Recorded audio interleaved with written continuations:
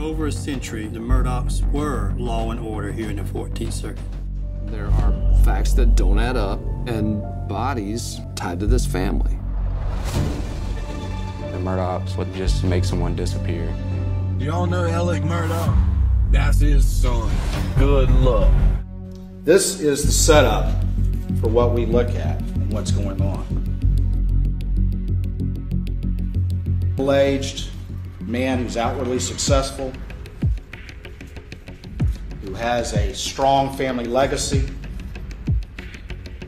who has a prominence in the community and a reputation, but is living a lie. Is living a lie. We may never truly understand why Alex Murdaugh killed his wife and son on the Moselle property on the night of June 7th, 2021. Murdaugh's motive is complex, multifactorial, and open to interpretation. But to even begin to infer a motive in this case, you must first understand that Alex Murdaugh is a unique individual with criminal and emotional intelligence. He lived a life of privilege, power, and prominence, and he used his gregarious personality to fast talk and manipulate his way out of consequences or even confrontations. You must understand how he was treating his finances like a Ponzi scheme for over a decade, stealing money from his clients and his law firm to pay off old debts and fund his wealthy lifestyle. You must also understand what happened on the night of February 23, 2019, that resulted in the death of 19-year-old Mallory Beach and the alleged criminal and civil culpability of the Murdaugh family, as well as the alleged obstruction of justice that followed. And lastly, you must understand how everything was coming to a head on June the 7th, and how the deaths of Maggie and Paul allowed Alex to momentarily escape accountability and keep that hamster wheel turning. Alex found a way to become a victim overnight and appeal to and exploit the sympathy of others, just like he was able to as a trial lawyer, earning millions of dollars in settlements, only to turn around and rob the victims of their monetary awards. In this video, I hope to walk you through the prosecution's theory as to motive for the double homicide, as well as shine some light from my own research into this series of tragedies, a Southern saga of Shakespearean proportions. Once we get to the end of that journey, and you have a chance to deliberate, the evidence is going to be such that you're going to reach the inescapable conclusion that Alex murdered Maggie and Paul, that he was the storm, that the storm was coming for them. When the storm arrived on June 7th, 2021, just like the storms that are heading here right now, that they died as a result, beyond any reasonable doubt. And after the defendant was the one person who was living a lie, the defendant is the person on which a storm was descending, and the defendant is a person where his own storm would actually mean consequences for Maggie and Paul, and consequences for those who trusted him. And that person is the defendant, Richard Alexander Murdaugh. The defendant became so addicted and so dependent on a velocity of money that the millions of dollars in legal fees that he was receiving was not enough.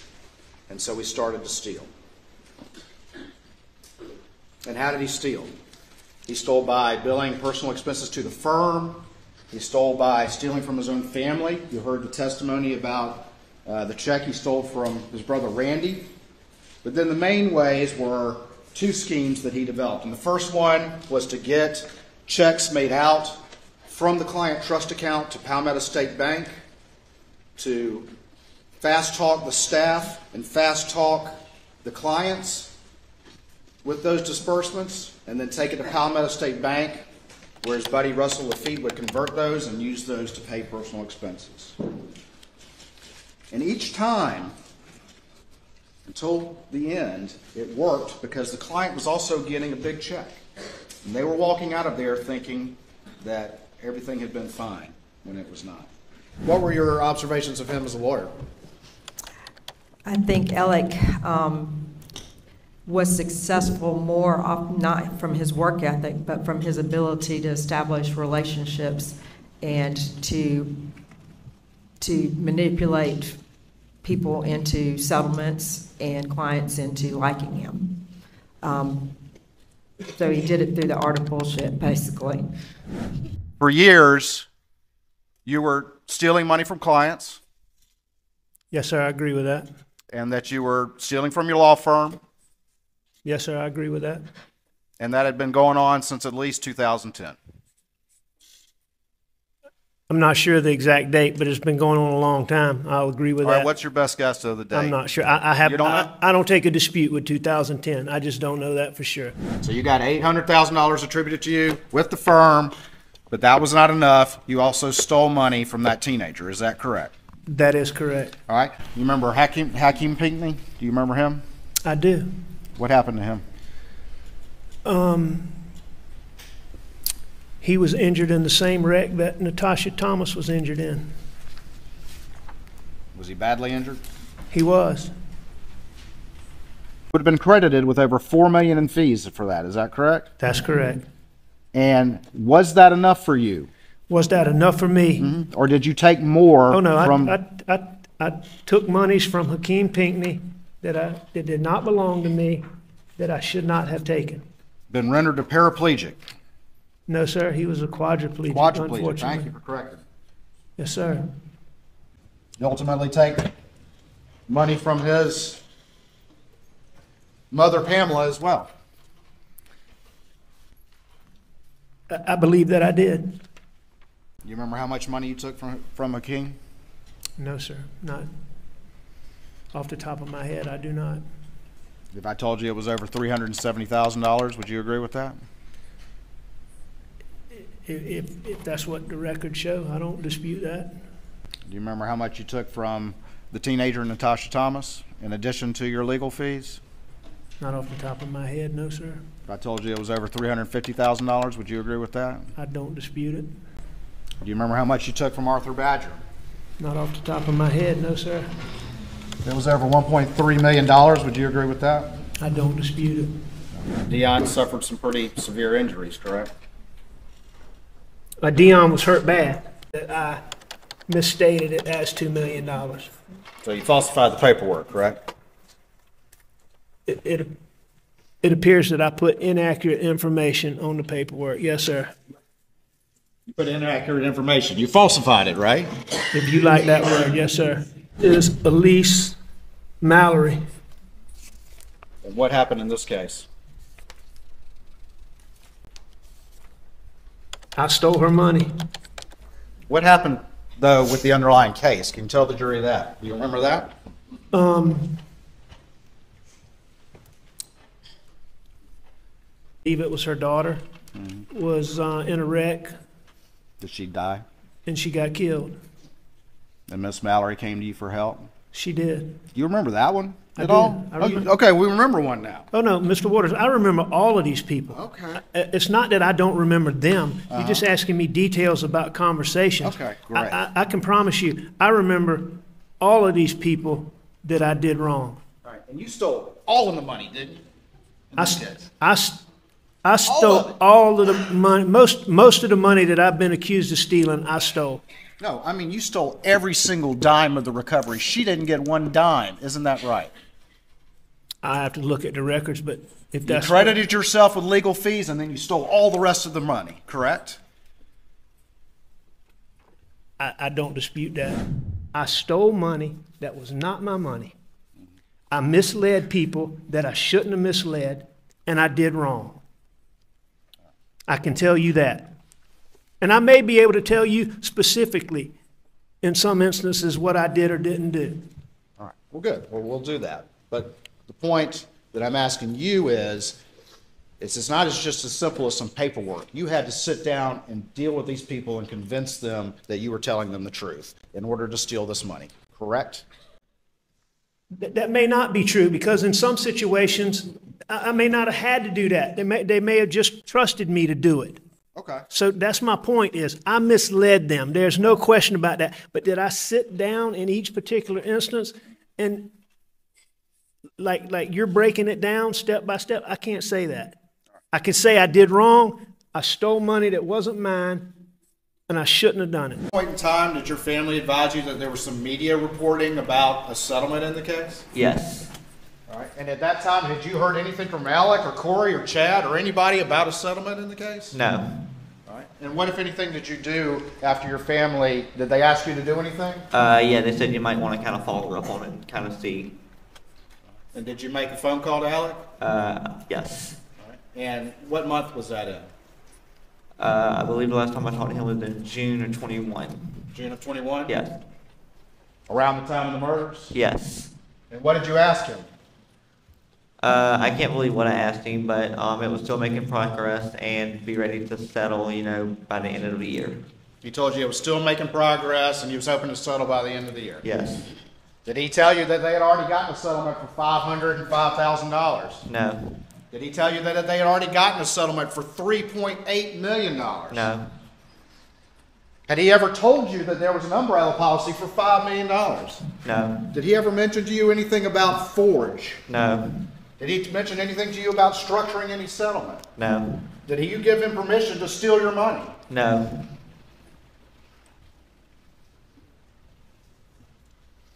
Ultimately, in the wake of all of this, you've come to find out that there was a settlement for $505,000, correct? Yes. And it was diverted by Alex Murdaugh, correct? Yes.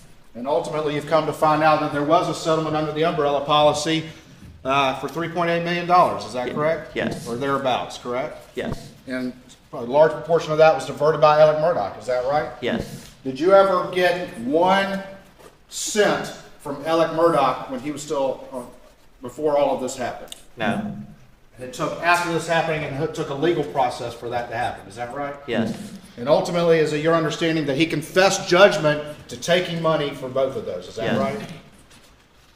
In June of 2021, you made a call to him asking the status of this case. Is that correct? I can't remember if he called me or if I called him, but yes, I talked to him in June 2021. You talked to him in June of 2021? Yes.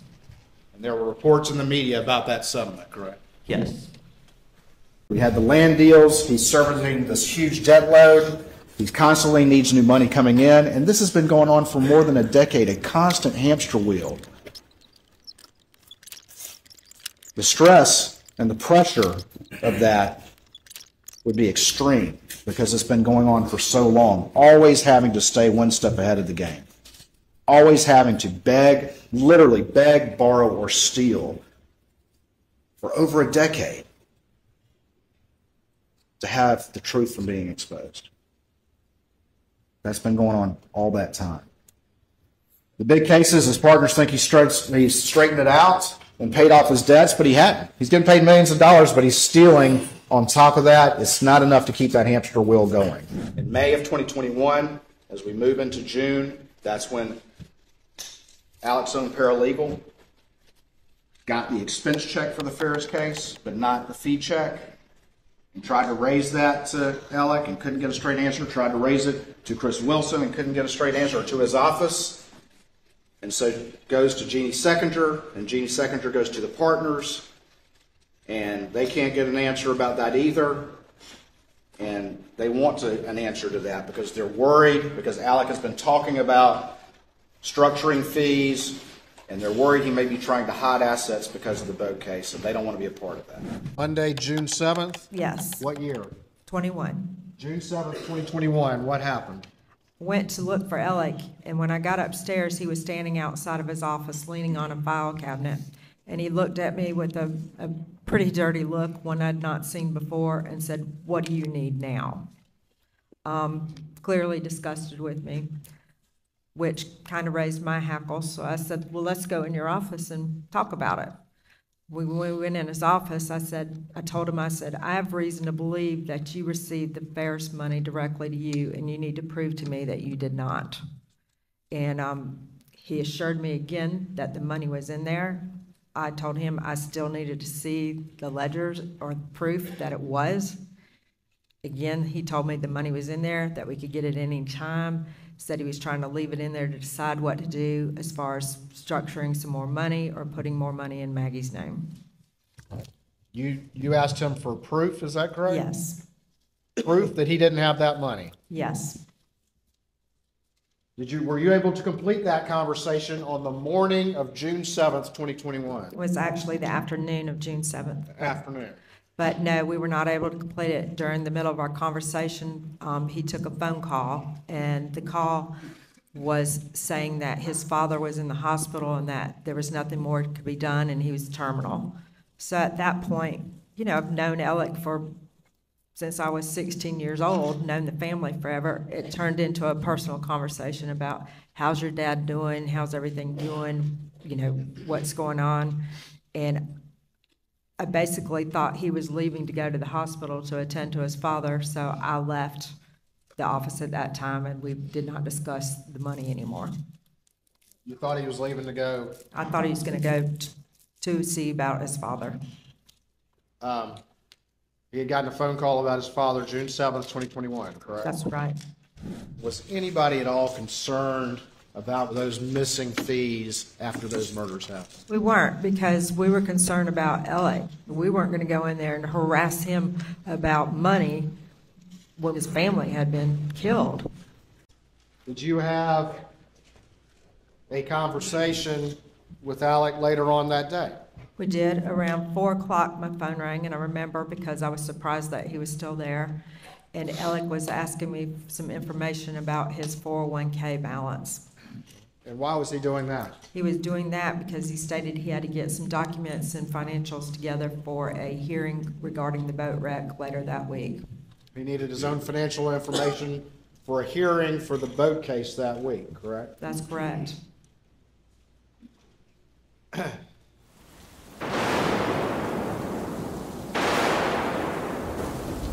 Paul was caught on security camera in a convenience store buying $50 worth of alcohol that night. He used his brother Buster's driver's license because he was underage. It was to be an afternoon of fun for these 6 young people. Nobody saw the tragedy coming.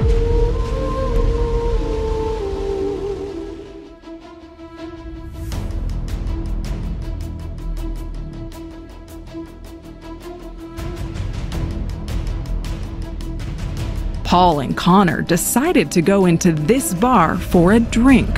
He just was very persistent about going up to Luther's and getting a shot.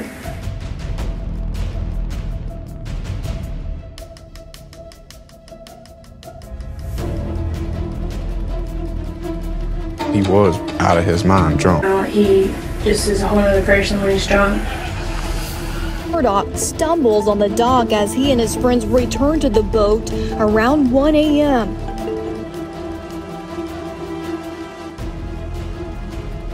Paul was just driving and doing donuts. Stops Connor and he's like, "No, this is my boat, like, let me drive." I saw the bridge coming. I heard a scream and then a bang. 911, bridge emergency. Oh, what bridge is this? And then that's when we all started screaming for Mallory. Alec wasn't worried about finding Mallory. He wanted to make sure that lips were sealed. They were more worried about a cover-up. I think that from day one, ground zero, the effort was, what can we do to get Paul out of this? Alex reportedly went from room to room to try to communicate with the other boat crash passengers and get them all on the same page. Hospital security guard said he overheard Alex Murdaugh on his cell phone say, "She's gone, don't worry." About 2 hours after the crash, Murdaugh's BAC sat at .286. That's more than 3 times the legal limit.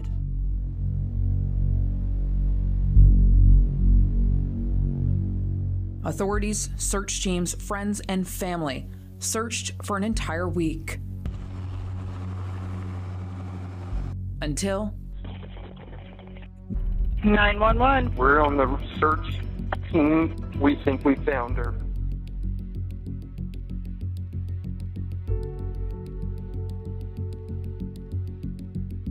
Later that month, her family filed a wrongful death lawsuit against Alec and Buster Murdaugh, plus Parker's convenience store, who sold Paul the alcohol the night of the crash. Well, in the community, some thought he's going to get away with it. He's a Murdaugh. Nearly 2 months after the boat crash, On what would have been Mallory's 20th birthday, Paul was charged with 3 felony counts, including boating under the influence of alcohol or drugs and causing the death of Mallory Beach. He pleaded not guilty. Pleading not guilty. Anything to say about that, about why he decided to plead not guilty? Because he's not guilty. The court-ordered mediation in the wrongful death lawsuit failed on June 4th, 2021, meaning the case would then head to trial. 3 days later, Paul and his mother Maggie are found shot to death at their family's hunting lodge. This is the firearm you brought from inside the house? Yes, sir. Yes, sir. I went and got. This is a long story. My son was in a boat wreck a few months back. He's been getting threats. Most of it's been benign stuff we didn't take serious. Okay. You know, he's been getting like punched. I know that's somebody. I know that's what it is. The death of 19-year-old Mallory Beach has been described as the catalyst for the downfall of the Murdaugh dynasty. In the wake of this tragedy, the Murdaugh family was brought back into the spotlight with negative publicity, criminal charges against Paul, and an over $10 million lawsuit against the powerful family. When we talk about the boat case as it pertains to the trial of Alex Murdaugh, we're really referring to both the criminal and civil cases. As we know, Paul was awaiting trial at the time of his death, but after his not guilty plea in May 2019, he was out on a $50,000 personal recognizance bond, and nothing progressed further in the case before his death. He never spent a night in jail, nor was he ever placed in cuffs. As a formality, the charges were dropped in August 2021 following his death. As for the civil case, I imagine this was the more pressing of the two matters in Alex's mind during the spring and early summer of 2021. Beach's family and other survivors of the boat crash were suing Alex Murdaugh over Mallory's death, alleging that the father had been negligent. Mark Tinsley, the lawyer who filed the wrongful death lawsuit, testified that Murdaugh had a progressive insurance policy for the boat that would pay $500,000 per victim, a small dent in the $10 million he sought from Murdaugh. Tinsley said he was told by Murdaugh's defense he'd only be able to cobble together about $1 million, but that he was ultimately broke. Tinsley said that given Murdaugh's steady flow of cases in Hampton County, real estate holdings, and generational wealth, he found it hard to believe that he was broke. As he tried to pressure Alex to settle the case, Tinsley said he warned him that mock juries to whom they had presented the lawsuit had been extremely sympathetic to the Beach family. Alex, though, continued to insist he was broke and can only really, quote, cobble together $1 million. But Tinsley said he found this impossible to believe because he knew that Alex was continuing to make money as an attorney. When Alex continued to stonewall, Tinsley filed a court motion in October 2020 asking the judge to force Alex to list all his bank accounts and finances, which would not have gone well based on his various schemes and sketchy transactions over the last decade that we previously talked about. After various delays, the hearing on that court motion was scheduled for June 10th, 2021, just 3 days after the murders. What day was the motions hearing that included the motion to compel rescheduled for? June 10th, 2021. How'd you hear about the murder of Maggie and Paul? I got a phone call sometime in the middle of the night, 11:30 after my recollection, from Judge Hall's law clerk. Judge Hall's over the boat crash case to me and the lawyer for Parker's, as well as about the fact that the hearing's not going forward. All right, this time I'd offer states for itself. What's the date of that email? June 8th, 2021. What time? 4:24 p.m. That period of time, was there any date set in the wake of all of this for it to be reheard? There was not. In the wake of the murders, did you generally understand or have an idea of at least what had happened to Maggie and Paul, how they had been killed? I did. Just from media reports and the rest of it? That's right. And did that have any effect, that tragedy of their deaths, did that have any effect on your assessment of the boat case and how everything fit together if things were how they initially appeared? It would have affected. I mean, yes, it did, and it would have ended the case. It would have ended the case against who? Against Alex Murdaugh. And explain that to the jury. Why? What had changed after this terrible tragedy? Well, when you have a civil case, nice people get good verdicts, okay, just generally speaking. Yes, sir. Nice people get good verdicts. You really have to motivate a jury to want to help somebody in a civil case. And so if you compared, say, Attila the Hun with some sweet grandmother, who gets a better result? It's the sweet grandmother. If Alec is the victim of a vigilante, nobody's going to hold him accountable. Doesn't make any difference what he did or how clearly what he did contributed. The case would be over against Alec. And so initially, it could have been over. It appeared that it was going to be over against Alec because I had other defendants. I had Parker's convenience store that clearly violated its rules, and so you wouldn't want a very sympathetic person in your case when you have somebody who clearly violated the rules and caused this tragedy. So it would have been over against him. The sympathies of the case had changed if Alec had truly been, his family had been the victim of some vigilante or something like that. The sympathies would have changed if that had been true. And assessing those sympathies and those emotions in a case like this is what you do as a plaintiff's lawyer, is that correct? It's what we try to do. And it's what Alex Murdaugh used to do as well when he was a plaintiff's lawyer. I think he was good at reading people and knowing what made them tick. Let me say it again, I respect this court, but I'm innocent. I would never, under any circumstances, hurt my wife, Maggie, and I would never, under any circumstances, hurt my son, Paw. Well, and it might not have been you. It might have been the monster you become when you take 15, 20, 30, 40, 50, 60 opioid pills. Maybe you become another person. I've seen that before. The person standing before me was not the person who committed the crime, though it's the same individual.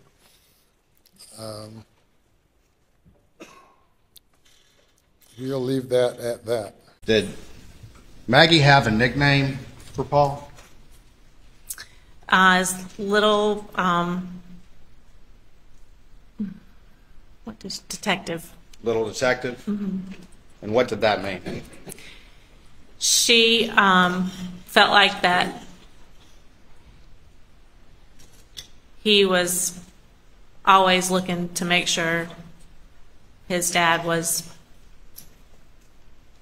behaving. And what specifically was the concern? Pills. Prescription pain pills. And that's why, you know, who Paul was with. I want to tell you one thing while I'm thinking about it. Yeah. Paul was really an incredibly intuitive little dude. Mm-hmm. And, I mean, he was like a little detective. And, I mean, Paul would, you know, you know what I'm trying to say? Yeah. And what did specifically little detective mean as it related to the pills? If there were pills in the house that his dad was taking that he wasn't supposed to, Paul was determined that he would find them. And did that happen on occasions? I think so, yes. It had been going on for years. And so they had been watching me like a hawk for years before May. May was just one occurrence where I let them down again. This time in May, that wasn't the only time that Paul found pills or Maggie found pills. Is that correct? Now, there were a number of times where Mags found pills, Paw found pills, Bus found pills. I mean, it was an ongoing It was just an ongoing battle for me. Maggie or Paul had found pills, and Paul had come to me and asked me, and I told him, you know, I was back on the pills. So whether you believe Alex's testimony or not that he was taking up to 2,000 milligrams of oxycodone per day, I personally don't. I think he greatly exaggerated this value to perhaps explain away money that he allegedly stashed away to hide from the Beach family, or money that may be tied up in some other sketchy dealings. Whether you believe him or not, it is clear that Alec was dealing with a pretty gnarly opioid addiction at the time of the murders and about 2 decades prior. His family was well aware of his addiction, and Paul in particular was known to confront him about it whenever he found pills on his dad. This makes me wonder if there was perhaps a confrontation that night down at the kennels over his addiction. I can only imagine that with the mounting financial pressures, as well as the emotional toll of losing his terminally ill father later that week, whom he'd always been very close to, it's possible that at that point he was heavily reliant on painkillers due to the stress of all of these factors converging. It's also been reported by People magazine that Maggie saw a divorce attorney in Charleston not long before the murders, though these claims have not been independently verified. But I do think Maggie was starting to catch on to his financial misdeeds and just how bad his addiction really was.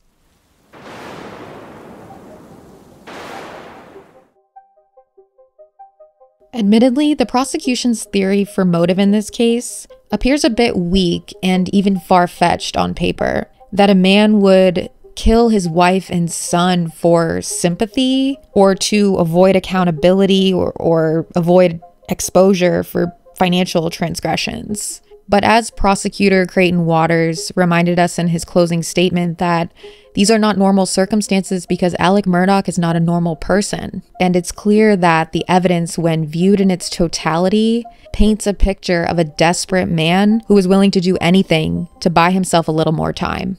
And in the end, that's exactly what he got, in the form of 2 life sentences.